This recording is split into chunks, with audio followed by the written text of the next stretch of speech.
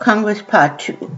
Here in the second part, I want to focus on two issues: representation of women and minorities in Congress and the complex obstacle course of legislation.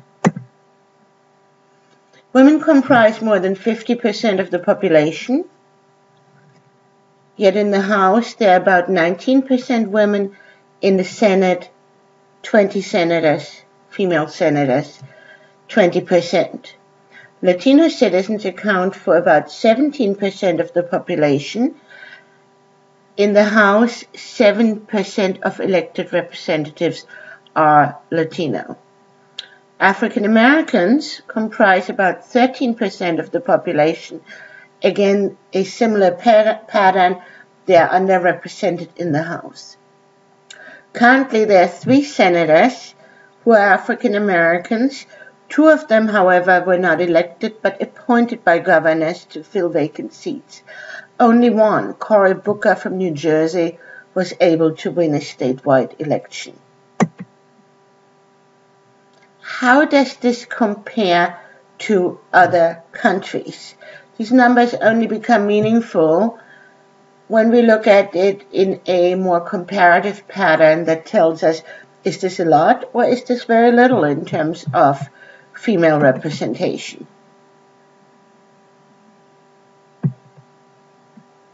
The table here is the most updated table I could find in terms of female representation.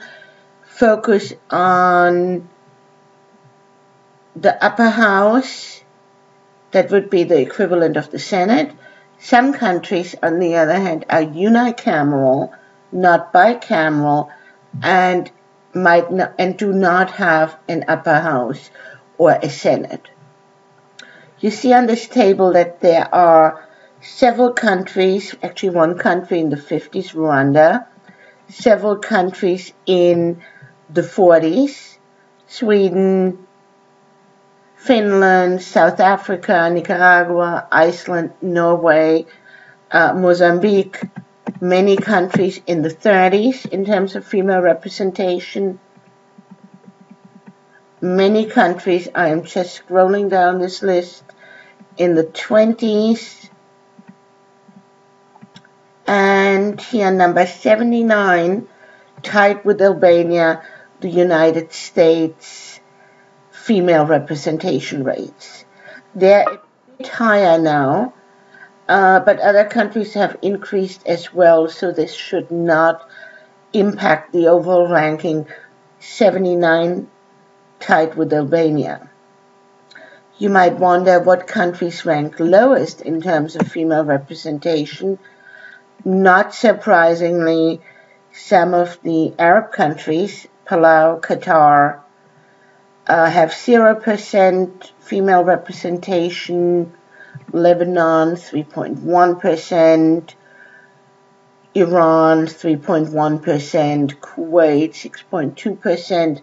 So typically more countries with more traditional gender roles rank lower in terms of female representation. Again, to sum up, the United States ranks 79th worldwide in terms of female representation.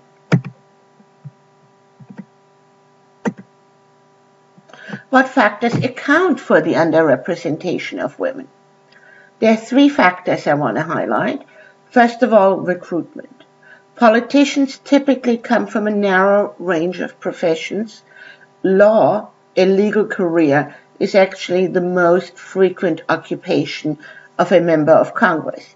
Traditionally, women have been underrepresented in these professions. Though this is changing today, women are more likely to go to law school than men.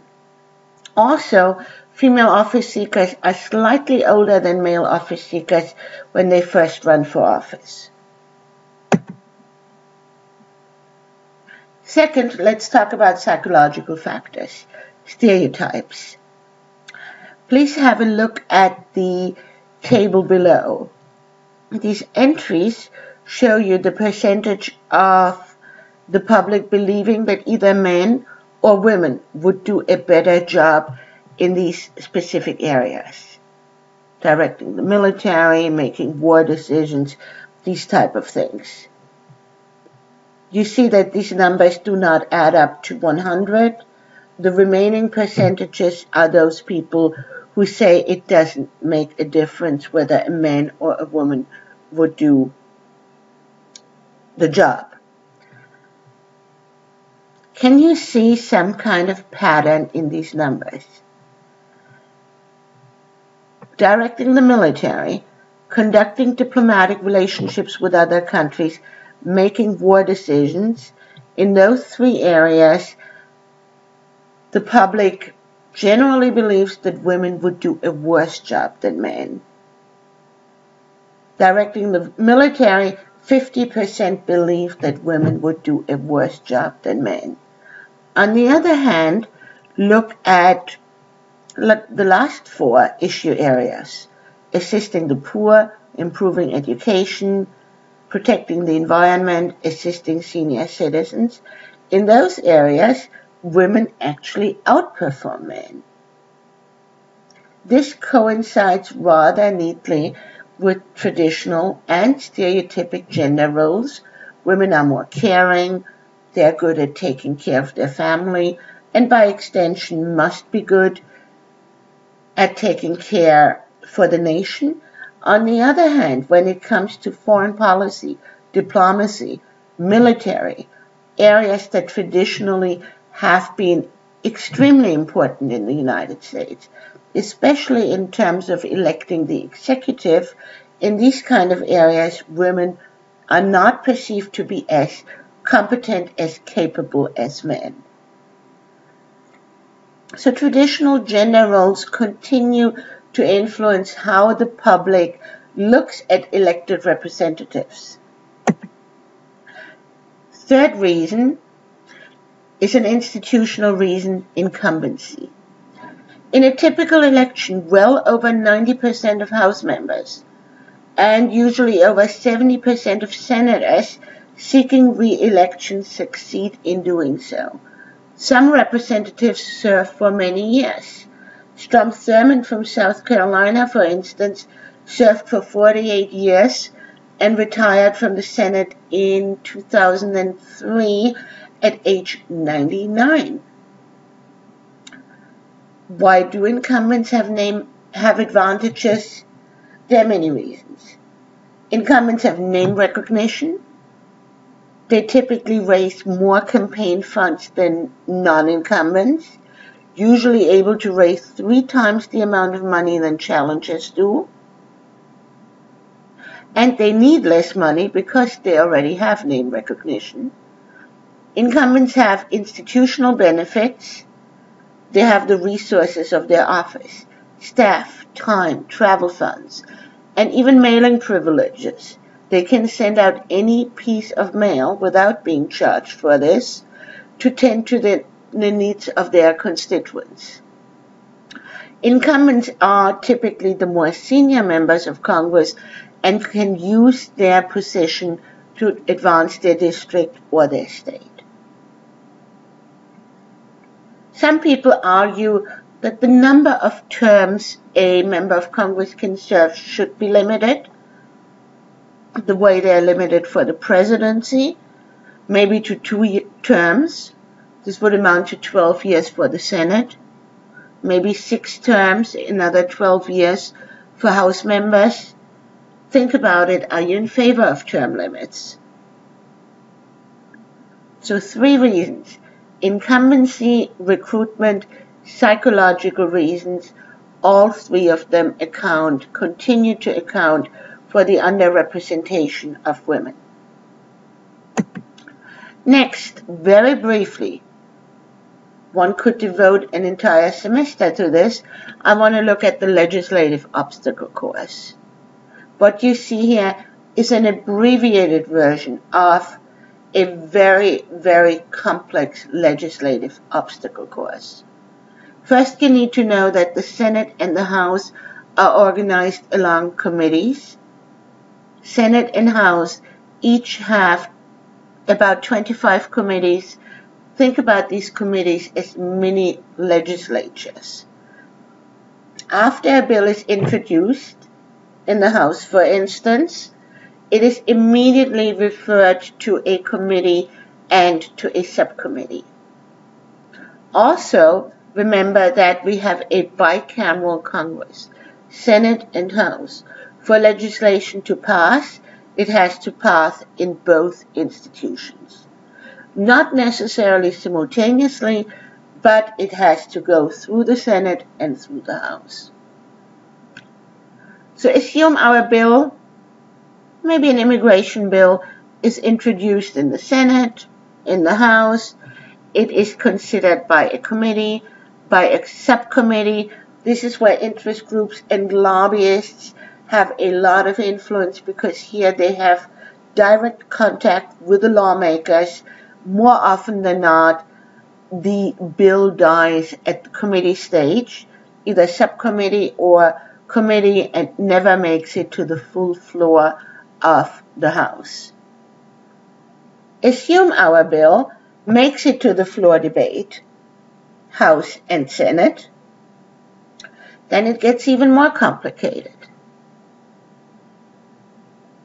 Also keep in mind that Senate and House procedures were almost the same up to this point. Once we get to the floor debate, it gets a little bit different. Debate on the floor in the House is often not very exciting, often rather predictable, because many House members vote along party lines. Rules for debate in the Senate are, however, a bit more complicated. This brings us to the filibuster. Debate in the Senate cannot be limited and does not need to be related to the issue being discussed. What happens more and more is the Senate filibuster.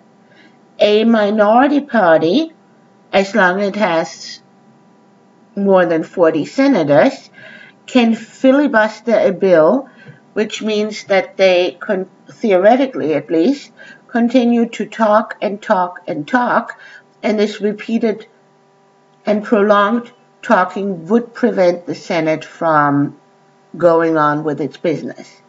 In reality, however, nowadays at least, the actual talking doesn't take place anymore.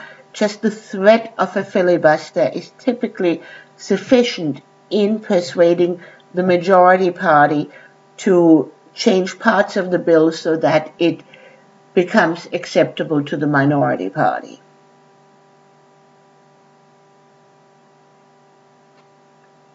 Assume the House votes yes, assume the Senate votes yes. By this time, the versions of the bill will be completely different. House and Senate will form a conference committee to come up with a new version that incorporates the House and the Senate version, and again it goes back to the House and the Senate so that they can vote on the newly arrived conference version. Again, this process can take multiple times and there are many possibilities for failure. If it succeeds and the House votes yes and the Senate votes yes, it will end up on the president's desk, who can either sign or veto the bill.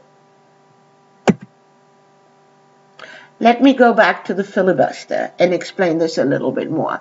The filibuster is a congressional privilege that takes its name from 18th century pirates who would hold people hostage for long periods of time. It's actually a good description. A filibuster holds people hostage for a long period of time. Perhaps the most significant use of the filibuster in the 20th century was in opposing civil rights legislation. Southern Democrats used the filibuster to derail civil rights litigation several times in the 50s and 60s. Strom Thurmond holds the record for the longest filibuster, speaking for 24 hours and 18 minutes to block the 1957 Civil Rights Act. Debate can be limited, the filibuster can be broken by a process called cloture. Cloture requires a 3/5 vote of the Senate. So it will only happen if the majority party has a filibuster-proof majority, meaning 60 senators or more. When you observe a filibuster in action, it really does look silly. Note that I included another example I want you to look at on today's list of activities. The discussion, whatever the senator talks about, does not need to be related to the bill. It looks silly, but it is a strategic instrument a minority will use, and these days uses actually very, very often in order to influence the majority or prevent a certain bill from happening. Legislation is extremely complex. More often than not, nothing gets done. Think about immigration reform. Congress is talking about this for more than a decade. Nothing significant has happened. Congressional committees are extremely important in this process. This is where most of the legislative effort takes place. Really rather invisible. The public does not know what is happening in these congressional committees. Congress has elaborate rules and procedures that often delay and obstruct proposed new laws. Most of the congressional leaders, members from both parties, come from heavily partisan and safe districts and are likely to get re-elected over and over again. So in sum, lawmaking is an obstacle course. Many bills do not make it to the floor and often die at the committee level.